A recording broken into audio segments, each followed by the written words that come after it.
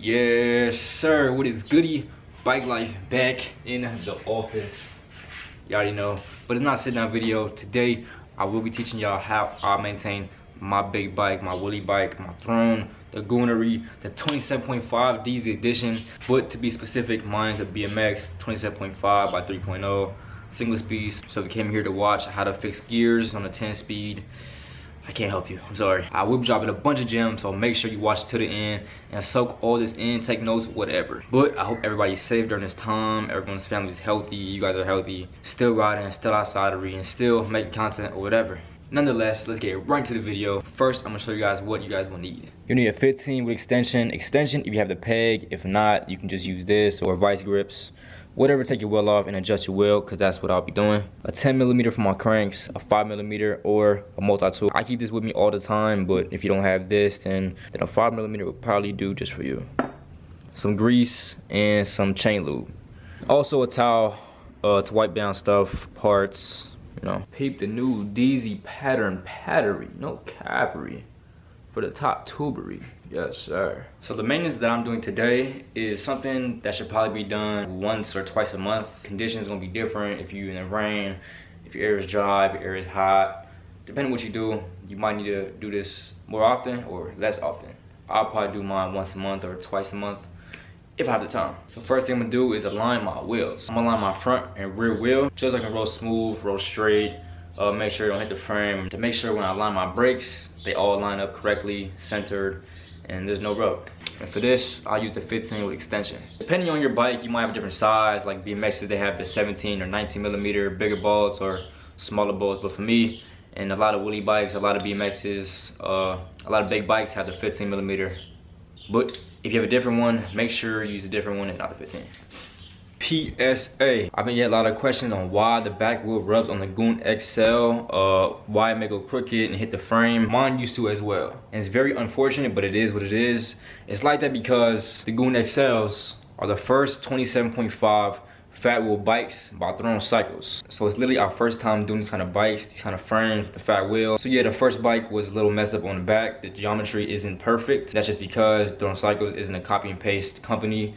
We don't just go copy and paste the geometry from another bike and then apply it to our bike. It's similar to other fat wheels, but obviously not. But don't panic, because we will get it right on the next run. The issue is noted down. And on my Goon, my back wheel does not rub, and I'll show y'all why in a bit. But if you have a Goon XL, you should probably do what I'm doing. But if you or your homie is deciding to get one, but y'all want it to come correct, just wait till the next drop. But if y'all want to get one ASAP and support, or just have a bike to ride, this is an easy fix. It's not expensive, and y'all probably want to do this anyway. So for my Goon XL owners, this is all you really need to do. If you run pegs, make sure you have washers between the peg and the frame, so there's not too much contact between the peg and the frame. The washer keeps it from spinning off the frame. Half-link chain is perfect for the bike. It won't rub if you tighten the bolts all the way. So make sure you get a half-link that fits pretty decent, and then make sure you tighten the bolts all the way and tighten them really good. And that's how you fix the Goon XL rubbing issue. So back to the video. I'm gonna use this thing right here. I'm not sure what this is. I think this is like some kind of rolling thing for cooking. I'm not sure. I got it from my kitchen drawer, so it's probably for cooking. But you can use a mop or a broom or like a handle of a hammer, but I'm gonna use this because it seems pretty decent to use.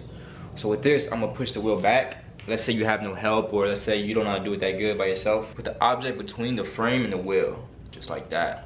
So what I did was put the object between the frame and the wheel, essentially to tighten the chain, give some tension because you don't want to ride with a loose chainery. Make sure the center seam right here, I probably can't see it that good on camera, but the center seam on the tire, line it up with the dot right here. That's how I always line up my wheel. Look at the sides, make sure there's a good amount of space between each side, and then I tighten my wheel. So after tightening this side down, I can take the wooden object out, and then I'll tighten the left side. And with my hands, I'll push the other wheel to, you know, center it up again and tighten.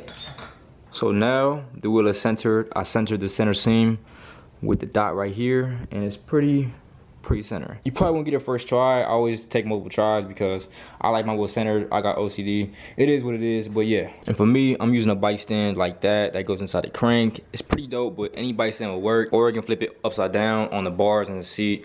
However you do it, either way it works, it don't matter. Line the center seam. Y'all can see it better on this wheel. The center seam, line it up with the dot right there, and that's how you know it's centered. Next is tighten all your bolts. So to tighten my bolts, I'm using a 5mm Allen key, just like this. You might use different ones, 6mm, 4mm. I think I'm gonna use a 4mm and a 5mm for my levers. But first, I use the 5mm. So tightening all your bolts is super crucial.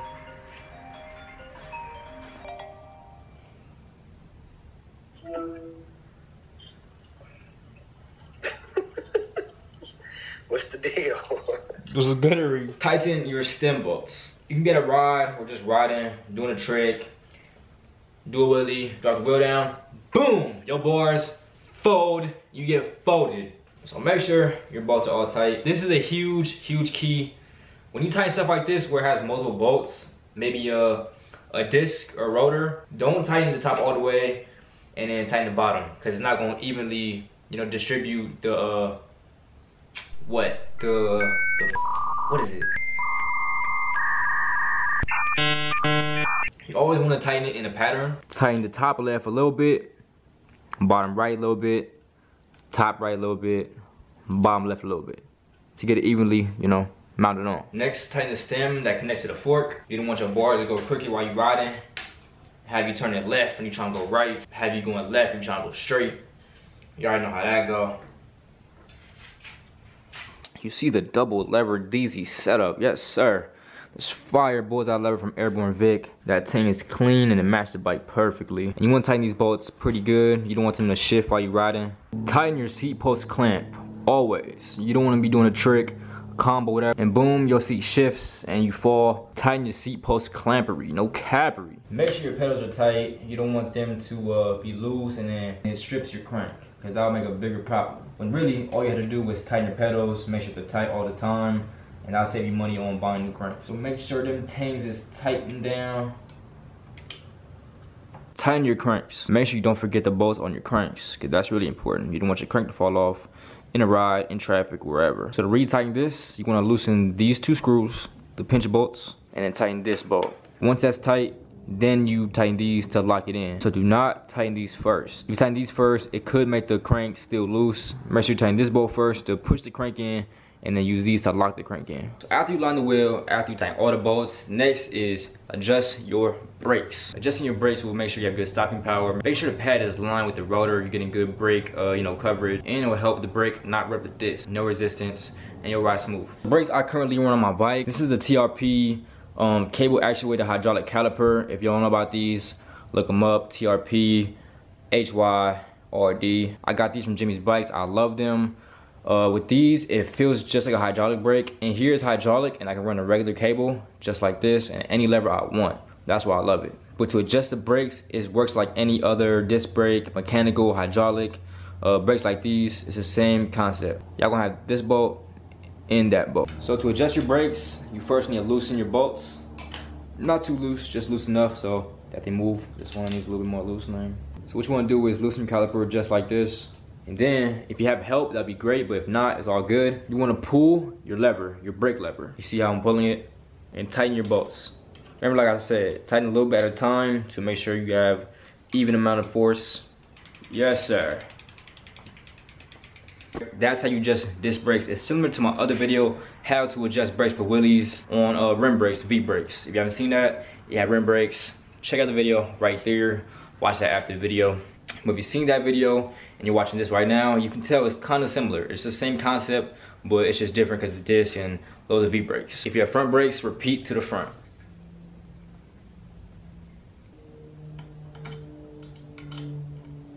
Make sure you squeeze them brakes pretty good while you tighten it. So if you adjusted your wheel correctly and adjusted your brakes correctly, you should have no rub with the brake pad in the disc or brake pad in your rim, whatever brakes you have. So now we're on to cleaning and greasing your chain or lubricating your chain. I'm using an old dirty shirt to clean my chain, just like that. Make sure you're wiping the chain, top, bottom, sides. You never want a dirty chain. You never want to dirty anything. Make sure it's clean. Get all the chunks out, get all the dirt out.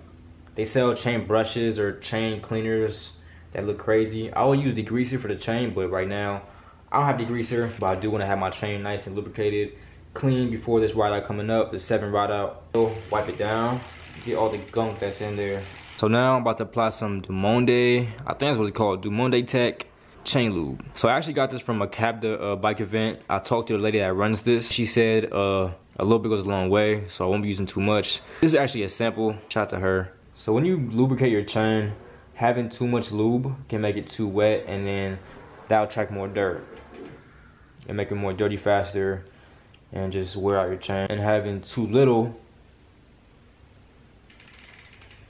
can make your chain snap because it's metal on metal. It wear down the links, and then that's another problem. So you want a good amount, perfect amount. If you add too much lube, you want to wipe it off. So after coating the whole chain in lube, you do want to wipe off the excess.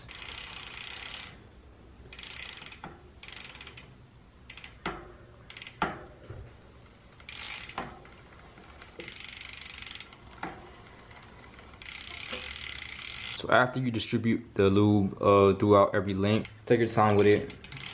Move the chain, pedal it some. Make sure it's well lubricated. And after that, you're gonna wipe off the excess lube because you don't attract too much dirt. That's pretty much it when it comes to maintaining your BMX bike, your Wheelie bike. 27.5, the Goon XL, DZ Edition, whatever bike you have, that's how I maintain it. I think you should try it too. Always keep your bike in good condition, take care of your bike. It's expensive, take care of it. So in this video, I did leave out the cleaning of the bottom bracket. That's where I'll use this grease and degrease it, clean it out. Let me know if I should do a video just on how to clean the bottom bracket. Comment down below if I should do it or not. But other than that, that's basically how you maintain your Wheelie bike. All I'm about to do now is wipe down the bike and get it ready for the ride. But if you enjoyed this video, leave a comment, smash, demolish, lightly abuse that like button, and share the video if you really like it. And let me know if I should make more videos like this. I got more ideas in mind. Just let me know if I should start dropping. Let me know if y'all want to see it. And as always, y'all, stay blessed, stay productive, and stay safe. Until next time, I love y'all. Yes, sir.